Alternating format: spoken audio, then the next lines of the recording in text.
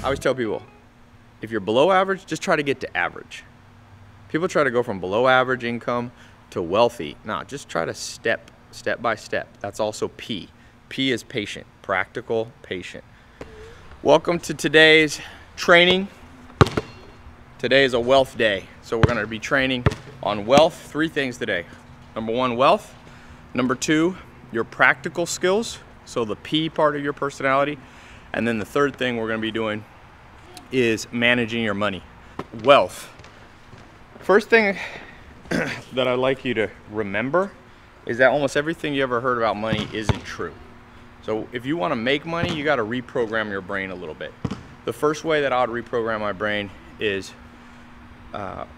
remember when people, you might have heard, depending on the religion you grew up with, that money is the root of all evil. But if you really think hard about money and you look at statistics around the world, wherever there's poverty, that's where there's the most crime, the most injustice.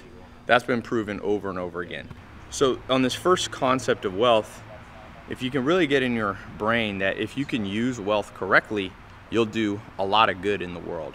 This will free you up from guilt trip, self-destruction. It'll keep you from the path that most people go on, which is to just make enough money that they can provide for themselves, but they can't help other people.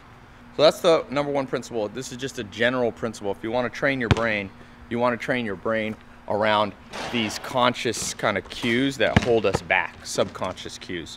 And that's by far the biggest one. Most people have been guilt tripped about money. All right, the second thing, if you want to create wealth, we've been talking, this whole program is built around your personality type.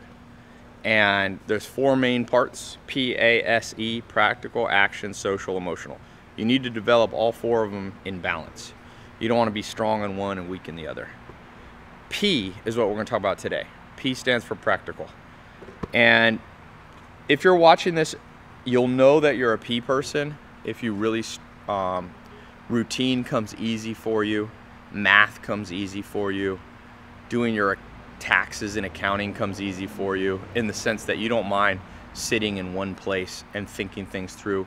You're a P if you don't mind routine.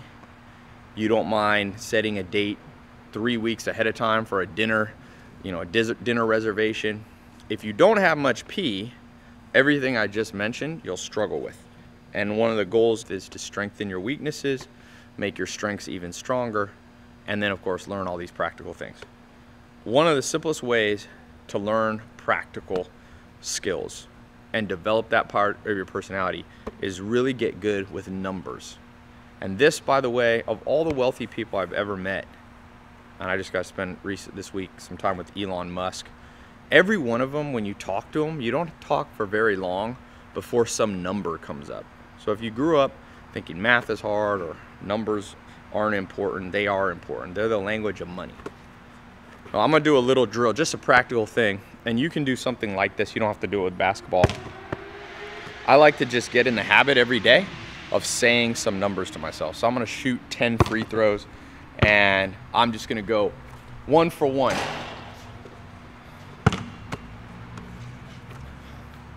1 for 2, 2 for 2. Missed.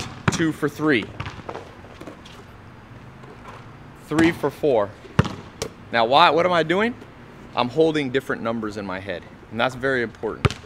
Even though it's not super calculus or anything, it's developing that part of your brain that get good at numbers. And don't ever let somebody trick you. You have to be decent with numbers to create wealth for yourself. 4 for 5. 5 for 6. Ooh, lucky, dropped in. 6 for 7.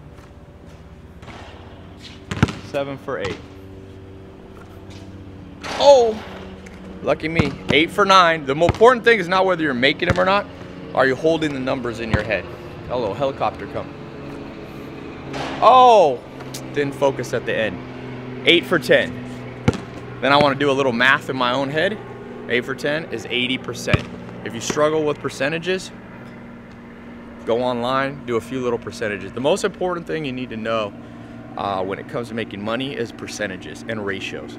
That's generally where you'll get the biggest bang for the buck. You don't need to know calculus. So the second thing is, today, at some point, whatever you're doing, try to hold a few numbers in your head. It can be playing basketball. It can be if you have 3 errands to run, be like 1 for 3, 2 for 3, 3 for 3. Just get in the habit, make lists, and make sure you number them. A lot of times I meet people that aren't good with P side of their personality. They have it in them, but they haven't developed it, and they'll make a list and not number it. They'll just be like, you know, go to the grocery store, get whatever, clean the house, and make dinner. And I'm like, no, add numbers to that. The third thing, let's talk about managing money, some practical skills. The first thing with managing money is realizing the most important facet of your financial life that you can understand is cash flow, money in and out. It's not always about profit, because when you get more advanced with accounting, you can actually have a profit but have no positive cash flow. And cash flow, the easiest way to understand it without getting too complicated, is bank accounts either going up or down. And the first thing you want to do in life before you try to make $1 million or 6 figures is you have to you have to change the direction of your bank account. And so that's point A, understand your monthly cash flow. So if I asked you right now, what was your bank account's cash flow last month? Was it positive or negative? Simple. If it went up, it's positive. If it went down, it's negative. And you want it to either be, at the worst case, flat line. You don't want it to be negative. It doesn't take long of letting yourself go negative that you can't recover from it. It's pretty dangerous. The next thing, that's kind of subpoint A. Subpoint, and notice how I'm doing this lesson today. It has like numbers and subpoints and all that. That's me showing you my P side of my personality, which is also, I speak a little slower, enunciate a little better. When you're doing P, you're very like down to earth and easy to follow. You're not aggressive, you're not loud, you're not sensitive. It's just kind of point by point. So the first one, point A, is understand your cash flow direction. Up, down, or flat line. Flat line means it just stayed the same. Try to not have it flat line for too long. Point B, you have to have what I call an opportunity fund. Open a savings account or another checking account and literally go into your online banking and change the name to opportunity account. And every month put some money in there, because if you don't, I've made this mistake, miss out on buying awesome things, Maxim magazine, basketball teams, all this stuff when you don't have any cash left aside. And some people call it a savings account. I don't like savings account just because nobody likes to save, but everybody likes opportunities. So you have to understand your psychology. By calling it opportunity fund, for me, I'm more likely to put money in because I don't want to miss out on opportunities. Every month, I would say, ideally, try to take 1% at the very minimum of what you make. So that doesn't sound like very much, but at the beginning, you're just trying to get in a habit. So if you make $3,000 a month, 1% of that is 30 bucks. Everybody can do that. And the reason I say 1% is in the United States, that's the average savings rate, 1%. So I always tell people, if you're below average, just try to get to average. People try to go from below average income to wealthy. No, just try to step by step. That's also P. P is patient, practical, patient. So 1%, every time you get a paycheck, however much it is, 1,500 bucks, put $15. You make 10,000 bucks, put $100. Now, I'm not saying you can't put more than that, but that's the absolute minimum, just 1%. Everybody can do that. Even if you think you're broke, you can always find a way to save 1%. The third thing, C, and this is under point 3, to manage your money. So the first practical tip, know your direction of your cash flow, negative, positive, flat line. B is open an opportunity account and put 1% minimum, you can put more. And then C, and this is a very important one, you have to start taking money that you make. This is not the opportunity fund. This is a completely separate conversation. Whatever's making you money right now, you need to take, and we'll just go easy here, but I'm gonna give a slightly larger percent. Take 3% of that, of your monthly paycheck or monthly income, and reinvest it back into what's working. And here's what I mean. Let's say you work at Starbucks. So So that's what's paying the bills right now. And you make $3 grand a month. 3% of $3 grand is how much? Anybody know?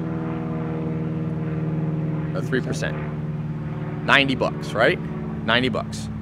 Take 90 bucks and buy something. It could be a book, it could be a training program, it could be a sales course on something that will help you get ahead at Starbucks. So I would start out with a How to Be Good with People book, because if you're a barista or something like that. So 3%. Now, if you're making 10 grand, 3% of 10 grand is $300. If you're an entrepreneur and you're making your money through internet marketing, make sure at least you spend $300 doubling down on your own brain. So this is a 3% education fund for whatever's working. So if you're an online marketer and you're selling cat t-shirts, then make sure you spend it, and you're making $10,000 positive cash flow, spend 300 bucks learning more how to market t-shirts. That's a very simple thing, but I can't tell you how few people double down and invest money in what's working. And if you don't do that, it's a fool's game, because if it's working now and you invest more into it, it generally will continue to work. So that's the 3 sub-points of number 3. So I gave you a lot of points today. Okay, till tomorrow, talk to you soon.